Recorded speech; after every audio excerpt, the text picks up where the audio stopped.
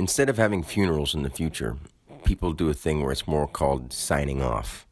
Like, if you know you're going to go on a trip, people say, hey, have a good trip. See you later. It was really good having you here. You know, when you come back, I'll see you again. And then you send them off on a trip. When you start getting sick, or when you start getting old, or you don't want to live anymore, instead of committing suicide, or getting old and just being afraid to die and just rotting away because you think yourself into, I'm going to die, I'm going to die, I'm going to die, but I don't want to. I'm going to die, but I don't want to. I'm going to die, but I don't want to. And then you die. That's actually a mental, spiritual thing that you're going through in order to experience it in this lifetime. You don't have to die in this lifetime. Like, you'll lose your body one day, but you can keep the exact point of thought you're at as long as you know that that being that is in you has never been your body. It continues in you. It's just when you die and you think that you're a person, you're holding on to this life going, I don't want to die. Oh, please don't let me die. I'm dying. I don't want to die. Please don't let me die. I'm dying. I don't want to die. Please don't let me die. I'm dying. I'm getting even closer. And then you die and you say, I'm dead. Oh. And if you do remember at that point, you'll be like, you'll think you're dreaming and you'll be like, oh my God, I'm dead. Did I die?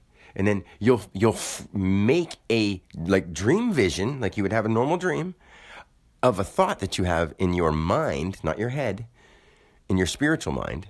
This is another body that you have. You do have this body right now, and it's hearing this. And you think to yourself, like, where am I? And then you'll create either a vision, a sight, a sound, or if you're good enough, a being that will come up to you and say, hey, you're all right. You know, there's no death. This is just me and Uncle Bob over here fishing. And you'll go, fishing? I like fishing. And you'll go over there and you'll start fishing. And you'll be like, what was I doing anyway? And then you'll forget that you weren't even in a human body quite quickly. But if you're like, oh my God, I died, I want to see him again, you'll keep thinking of the life you just were, and you'll mentally picture these thoughts in your mind. Like if you closed your eyes right now and thought about when you were 6 and just wish you could have it back, but you can't have it back. I want yesterday back, and I can't have it back. I can't have it back. You'll be in this place without a body, as if you were just sitting there with your eyes closed, being, please, please, please, please, give me that. Please, please, please, give me that. We're all doing that right now. Until you wake up and say, holy shit, that's what I've been doing. I'm in this body thinking that I'm so stuck to it, having to do all the commitments I made to it. So the signing off in the future is when people, they know where their spirit's going. They know whether they're learning or not from this lifetime. They don't have to grow old to say, I'm ready to go. They don't have to, have something major happen to say, I'm ready to do something else. And they can set their mind on what they want to do before they sign off, especially when they know they're choosing to.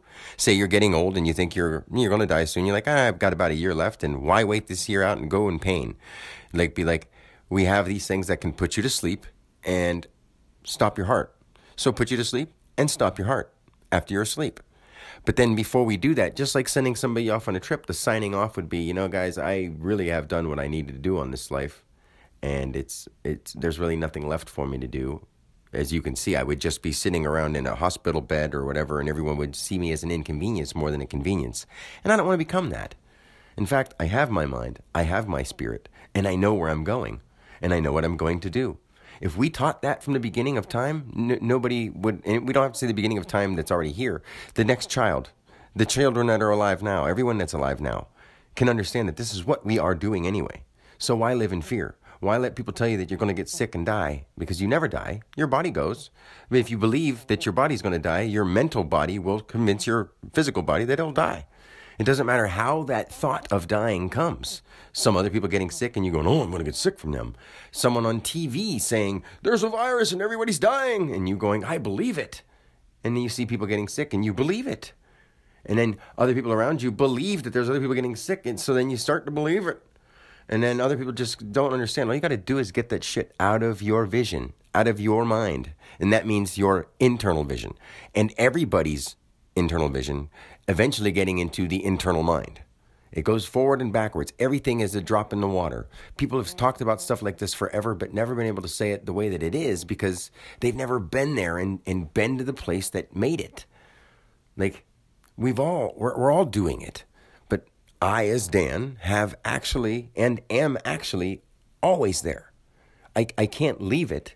It doesn't mean that all the depictions you've had of the great beyond and the thereafter and the hereafter and the afterlife aren't there, because they are there. What are you picturing in your mind right now without your body?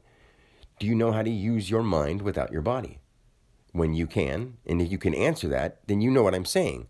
But if you can't do that and you think that sounds weird, you've got a lot of learning to do, and you'll go through many lifetimes to do that. That's what we're here for. So the signing off would be definitely the way we should go to now, because we've already done it in different places, not right here, but in different times before now. But it would seem to us, human beings, what we call ourselves now, as something that would come in the future. When you're stuck on this wheel, you've done everything there could possibly be in any kind of body you've wanted, but you had to want it bad enough to die for it. And most people don't want anything bad enough to die for it. My next life will be exactly what I want it to be.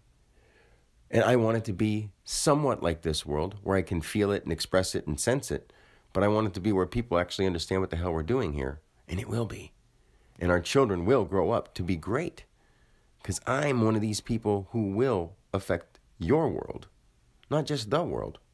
Your world. Because your world is my world. The world is my world. And we're all that. That's all that there ever will be. Love, you and me. And God. Us. The great I. Until next time, keep love in your heart and know that you are God. If you don't like the word God, then just know that you are the creator. You are the whole universe and then some, because you can create the next one. No matter who you are, no one has more ability than you once you control your internal mind and then your human mind. Because your human mind will have alternate things throughout time, triggering you to go to the next idea, doing the next thing. Join me and do this. Oh, it's not bad. I can do that. Why not? If it's got the tiniest piece of bad, tiniest piece that could contribute to negative, bring that into your mind. Do the math. Figure it out. You don't have to sit down and cram your brain and be like, is this good or bad for me? Is this good or bad for people? Is this good or bad for the environment?